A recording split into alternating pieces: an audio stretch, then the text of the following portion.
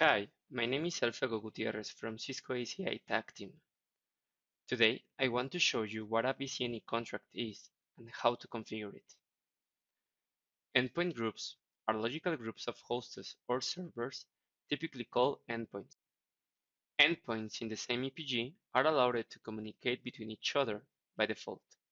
However, endpoints at different EPGs cannot communicate unless it is explicitly permitted. In some circumstances, all the EPGs associated to the same VRF could communicate each other without any restriction. To achieve that, you have some options like changing the control enforcement preference to unenforced. Other option is to include all the EPGs you would like to communicate to be included on a preferred group member at the VRF.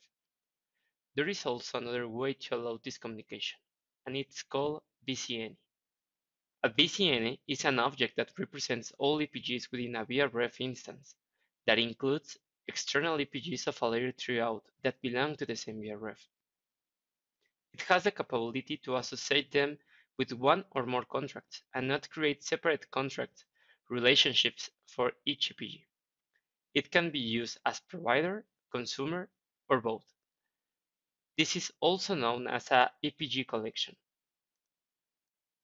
When a vzAny provides or consumes a contract, it is equivalent to have all EPGs in a VRF to provide or consume the contract one by one.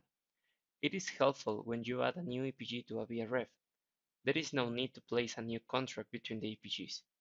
Whenever the EPG is added, the vzAny contract rules are automatically applied. One of the advantages of vzAny is that simplifies the configuration. Also, when it's required, it can optimize the TCAM resources on the leaf switches. When an individual contract is applied, it consumes TCAM entries, specific to each pair of EPGs.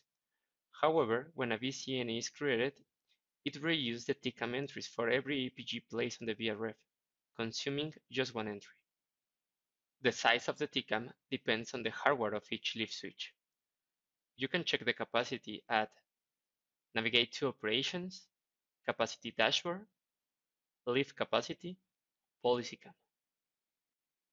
This image shows how a contract must work between different EPGs with multiple consumers and multiple providers in the same VRF without a vzAny. This is represented by two rules used per EPG. You can use two rules applied between the same number of multiple consumers and providers, and then you just apply it at the EPG collection. This will work with a contract vzAny to vzAny from 0 to 0. This simplifies the configuration and optimizes the resources on TCAM. The next diagram shows a configuration example in where EPG test communicates to all EPGs on the vzAny with a vzAny to EPG contract from 0 to a specific EPG test class ID. This with a subject that permits the ICMP communication. To create the contract vzAny, navigate to the tenant laboratory, contracts, standard, right-click and select Create Contract with these settings. Name vzAny, Scope VRF, Subject, click on the plus icon and create a contract subject.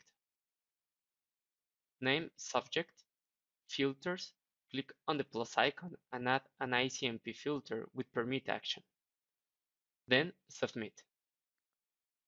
Add the contract as a consumer in the vzAny for the VRF lab. Navigate to Tenant, Networking, VRFs, Lab, EPG Collection for VRF, Consumed Contracts. In Consumed Contracts, click on the plus icon and create a contract subject. Next, add the contract as a provider in the EPG test. Navigate to Tenant, Application Profiles, Application EPGs, EPG Test, Contracts. Then right-click and select Add Provided Contract. Choose the contract that was created. Then Submit.